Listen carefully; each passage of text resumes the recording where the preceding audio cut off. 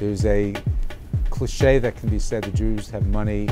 Jewish poverty is not an oxymoron.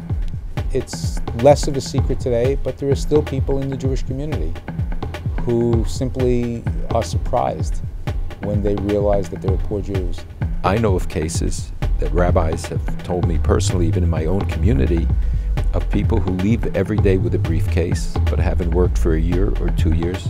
They don't want their children to know. They don't want to be embarrassed in the community. For some Jewish people, there's such poverty that they can't provide for their end-of-life needs.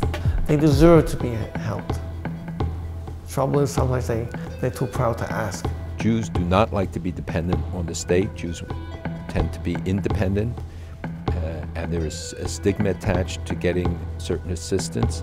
Poverty has really been synonymous with Jews in New York. And this is not just an American issue. We have Jewish poor in Israel, something also that people did not want to discuss.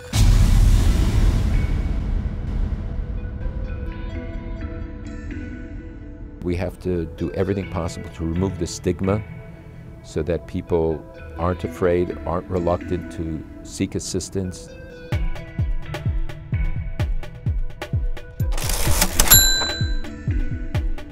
And I would like to see a more open approach to the issue and more frankness about it so that it can be dealt with in a more systemic and systematic way.